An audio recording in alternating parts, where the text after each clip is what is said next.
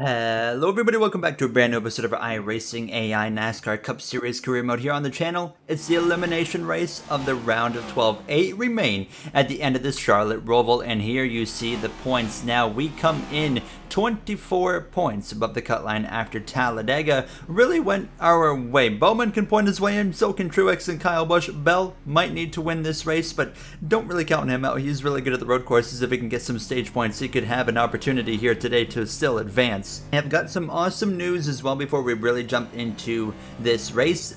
From here on out, starting in the next episode, you will now see these career mode videos in 1440p instead of 1080. As well, I ordered my new PC and it is on the way, so there is some good things coming in terms of performance and whatnot. So I'm very excited, and that will tremendously up the quality and performance of these videos, as well as everything on my Formula 1 channel as well, which you can check out under Formula Owen. As you can see myself getting underway here in practice, though, as we have had a really interesting round, a rough first race of the round, but when we went to Talladega in the last episode, we got stage points, we got a stage win, we got a second place finish, so that really propelled us above the cut line to 24 points. This was the round that I felt like I could do the best in, and I think we're proving that so far. Now we have the Charlotte Roval, a track that I love, and I think we can have a solid day here. But we've had rough luck in our rookie season at the road courses. We went overseas for a reason before our rookie season in the Cup Series to do some road racing.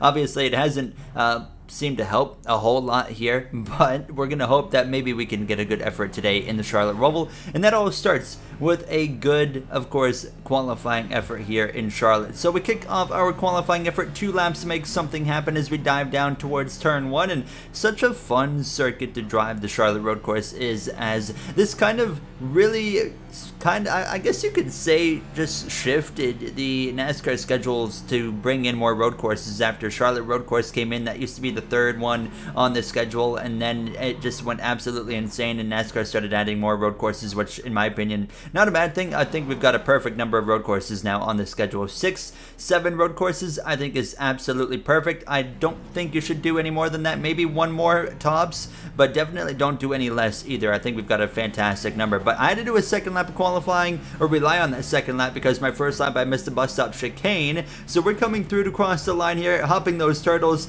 crossing the line. It's going to be Tyler Reddick on pole over Jay Cook, and I myself in P19 actually. It looks like we would get shuffled down a little bit further. You can see in the top of this screen there, I forgot to show exactly where we qualified with that little tower on the side, so we kind of have to rely on the top. So, you know, the stories coming into this race the same as I just mentioned. You know, we come in 24 points above the cut line. Alex Bowman less than 10 points back, but Truex, Kyle Busch, both 10 points apiece back as well. They have some work to do. Christopher Bell with the most work of anybody, 25 points below the cut line. Larson, 50 points to the good. Blaney, 49. They are looking pretty good, but 8 drivers will be left standing at the conclusion of this episode here. You should see finally my starting position here, and there you have it. P19. Let's get ready to go racing in Charlotte.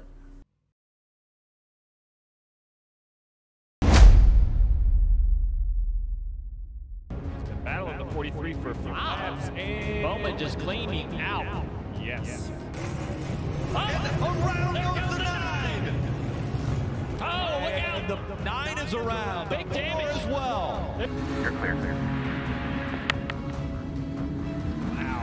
Oh, the 4's going to miss the corner. He He's misses into the it into the DeWalt wall. Here comes Jimmy Johnson. Blocks the brakes up. Oh, he's And he's going spinning. to slide. He slides through the middle. Truex gets tagged. Now it'll be a fight for the finish line. Ryan Blaney in the 12 will win. Never forget that finish between Johnson and Truex. You see the stages there, 7, 17, 30. That's the lap they all end on. It's a 30-lap race here now as we are ready to get racing from this Charlotte road course. Tyler Reddick, Jay Cook, rookie, leading the field to the green flag. Reddick with a few wins on the season, but had a first rough round of the playoffs, so he got eliminated as we already have chaos on this opening start. Kevin Harvick goes wide, Cook goes wide, everybody's all over the place. Truex, Kyle Busch, we've already got playoff implications to kick off this race. Logano having some issues getting going. Larson's in the back. Logano and Kyle Busch are stopped. They aren't getting going whatsoever. We're racing though as we head down through turns 1 and 2, and NASCAR immediately would call for single file restarts from here on out, because double file restarts with the Charlotte Roval AI, they do that every single restart. You know how I know this? Because this is the second time I had to do this race. I did it a whole first time and this kept happening, so I ran it a second time. So single file restarts NASCAR calls from here on out. Otherwise it would be a complete disaster every restart. So NASCAR gave them one shot. They saw what happened. There you see Elliott getting into the outside barrier right there on the concrete. That might cause a little bit of damage to that number 9. He falls in behind the 41 SHR driver Ryan Preece. Preece recently picked up his first win of his Cup Series career, Bristol Motor Speedway. As you can see, everybody fanning out through oval 1 and 2. Ross Chastain just in front of Ricky Stenhouse Jr. Chastain not in the safest position. He's only 18 points above the cut line. But Kyle Busch, well, his chances of advancing in the playoffs realistically are over after already lap 1 of this race, because he actually stopped on track and had to get towed to the pit lane. So it's going to be very, very hard for him to move on here. As you can see myself fighting the 99 of Suarez now as we head down towards that final chicane. Gonna settle in just behind him as we go through up on that left curb. Now you can see Hamlin up there side by side with somebody. Couldn't quite make out who it was 29 laps ago in this Charlotte Roval. Now, we do not necessarily have to make a green flag pit stop. It's really close on field because I made a slight error with the feel, so it's really, really close. Like, someone might make it, someone might not, and that might determine who's gonna win this race. It's going to be that close here, as you can see myself up the inside now of the 7 of LaJoie. So we passed Suarez, we passed LaJoie. Those two had some beef in real life here at the Charlotte Road Course last year now, as we have already moved up towards P16, just behind the 17 of Christopher Buescher. And you can see myself out of the bus stop, really getting some good ground on the exit, and now actually swapping over to the inside of him, side by side, down into Oval 3. Hamlin on the back of that 24 of William Byron. Both of those drivers looking pretty good in terms of the points there. Now, as you can see, us heading back onto Oval 1 here on lap 4, and a whole line of cars. I'm actually going to get aggressive and go to the outside of Denny Hamlin. Up the banking we go, and we're into the top 15 now. We got some time, but at the same time, not a lot of time. Stage 1 ends at the conclusion of lap 7. Hamlin sends it up the inside of the 24. I nearly sent one into the back of the 24. Now we're alongside William Byron for that Hendrick car. We're going to be, of course, in the Chevrolet camp alongside William Byron next season. As we do know, or you guys know, we are going to Track Coast Racing next season. Hamlin misses turn 1 on lap 5, so I said, don't mind if I do. I'm going to go up the inside, take that position. So that's P14 to our name. I myself, 24 points above the cut line. We don't need to be in stage points depending on what happens. We don't even need to finish in the top 20 today to move on, if we're being completely honest here. However, I would like to finish in the top 10, top 5 even. Or, you know what, better, get my first win in my Cup Series career. Yellow flags. This is lap 7, as that's the 45 of Kurt Busch stopped on track, so the stage actually gets called like 2 seconds early as Reddick was about to cross the line to win the stage. But Kurt Busch actually stops in Oval 4, and here's why. So he actually pancakes the wall. Not a huge hit, but it actually appeared to destroy the tow link in his car.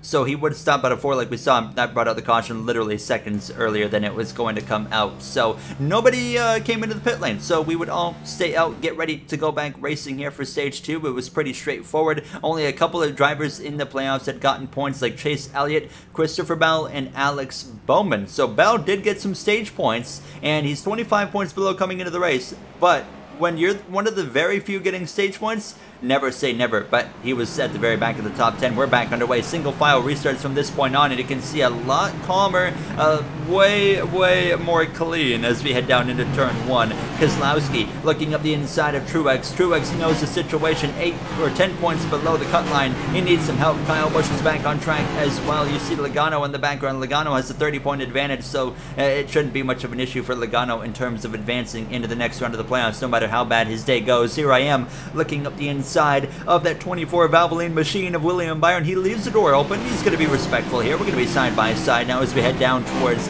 the double left-hander that takes us back into that transition onto the oval. We got our Alliance teammate of the 2 of Cindric as well just in front of us. I do a little bit of a switchback on this 24. Get up the inside of Byron. Look at the run we get back onto the oval now as we're going to get clear of this 24. Put the fight to the back of that Menards Ford Mustang piloted by Austin Cindric here as we head down to that chicane, though, just trying to to remain civil. It is really hard to get bold enough to take it side by side into the bus stop with other AI. But 20 laps to go already in this race. Stage 2, if you remember, ends at the end of lap 17. But look at that nice little pass right there on the 2. So that would move us up into P12 after passing the 24 and the 2 on that opening lap of the stage. However, you can see I kind of got on an island of my own. It was an extremely calm stage 2. We're already at 3 laps to go, and this is basically the vibes I had for the first half of the stage. However, I was quickly running down the 23 of Bubba Wallace and the cars in front of him, so I felt like I might actually still have a chance for stage points. As you see, Bubba Wallace 11th, Eric Jones currently running in 10th, Bell again running inside the stage points here as we're just getting a little bit closer and closer to the 23, briefly tagging that concrete barrier right there on the exit of the left-hander, and then actually just about down to Oval 1. We nearly do it again, but Cindric was hanging with me, but I was still closing in on the 23 and the 43, so 2 laps to go in the stage at this point. Elliott in 7th, Bell in 8th, Bowman in 6th, 2 drivers below the cut line getting stage points. Bowman very realistically could advance today into the next round, but guess who he's fighting? His teammate Chase Elliott, who's 8 points above the cut line coming into this race. But Chastain's having a really rough day. 27th place right now. He comes in 10 points above Elliott at 18 to the good, so Elliott is probably going to pass Chastain in the points. So now Bowman realistically actually will be fighting Ross Chastain, and there's a very realistic chance he could beat him in on points as long as he can finish in that top 10 and keep that car clean. Here I am now, final lap of stage 2, all over the back of the 23 of Bubba Wallace. We had run him down, and the 43 of Jones, but it wasn't going to be enough, and it's going to be Tyler Reddick sweeping the first 2 stages. Jay Cook second again, McDowell third, who's had a tremendous playoff run, but he didn't make the playoffs. The 41 of Priest as well, a strong playoff run without making the playoffs, but it's going to be Bowman, Elliott, Bell, the only 3 drivers in the playoffs with stage points in stage 2. They did the same thing in stage 1. I crossed the line just behind the 23 for P12. Once again, you know, calm stage, not a lot of chaos here. Everybody would stay out again as well, but Alex Bowman, the way things run right now, going into the final stage, Chastain will be out of the playoffs. Bowman will be in, so will Chase Elliott. Bell as well has a chance to get himself in with stage points and a really good run, but stage 3 is underway. The 8 of Tyler Reddick leads the way down into turn 1. Now, if Bell's going to make it, though, into the next round, he does need Bowman to fall behind. That is going to be the only way, and he's going to need to fall behind by quite a bit. Truex with a moment there. Looked like he was trying to peek up the inside of Larson. Suarez might have caught the barrier there. He goes a little bit wide in that ComScope 99. He's still looking for career win number 1, as this is the 2022 season that we started this career mode in, and he has not won at this point in the storyline like he did in Sonoma in real life in 2022. Joey Logano in the background. You see all the cars out here on the track. Kyle Busch, Kurt Busch, the Busch brothers running pretty rough today. As we know, Kurt brought out a caution early on in the race, but everybody sorting things up pretty well, and I was able to pass the 23 of Bubba Wallace, and now we're putting the fight to the inside of the 43, so I got the go-ahead that we were good on feel, so I said I'm going to push hard because the AI, they might not still be good on field like I am, so I might have an opportunity here to gain some positions early on. This is a pass for 10th place on this 43 down into that bus stop chicane. Jones can't put the fight to us, but he is having a tremendous day there for that Richard Petty Ganassi? The GMS Petty theme, whatever the heck you want to call it, from last year. Now, as you can see myself actually laying the bumper to one of the very aggressive drivers on the grid of the 14 of Chase Briscoe. Thank goodness I'm not leading the race, otherwise we know that Briscoe would plow through me and wreck himself trying, but we come through to 6 laps to go, and now we had run down the 20, the 9, and the 48. I don't want to mess with these guys too much because the 20 and the 48, well, they're racing for a spot in this round of 8, but I had so much speed all of a sudden compared to these 3 drivers. I felt like they might have been saving fuel at this point because we were absolutely flying. So we passed the 20, we're going to get to the back of the 9. I'm actually going to get into the back of the 9. They're not what I intended on doing, so we would settle in behind them until the exit of the bus stop up the inside of Elliott here, and now we're going to pass him into turn 3. Thank you very much, Chase Elliott. That puts us now into P7 behind 6th place of Alex Bowman. Bowman's got to keep doing what he's doing, and he will advance into the round of 8 as Chastain's having a terrible run. Bowman deep into the bus stop. He's going to go wide. He's going to go spinning into the bus stop. He's going to go sliding into the barrier. Alex Bowman has choked a chance at the final 8 drivers playoff grid away. He will not advance because he is going to actually be stuck there for a prolonged period of time, allowing Chastain to get past him. So Bowman is out. He will not advance, and now Christopher Bell is next in line. Can he move himself on into the round of 8? If Chastain finishes rough enough, Bell actually on the back of me, he had passed Elliott and then ran me back down, so I think fuel saving is out the window. He can make it. He ran me down, passed me as well. That moves us back down to P7. Only a few laps of racing, however, to go in this race. We're coming to 3 laps to go. That 20 there, nice defensive line in that chicane. I wasn't going to make it too hard on him, of course, knowing his situation, so I'm just kind of riding behind him. 3 to go. Jay Cook 2.1 seconds behind Reddick as we head down through the double right-hander. My first error of the day is going to be a big one. Into the barrier we go. We missed the apex, just overshooting the corner, and our top 10 day is going to be scrapped. You see all the cars passing us, getting the car back going. That 2 of Cindric as well. That drops us down to about P13 as we get the car recovered. So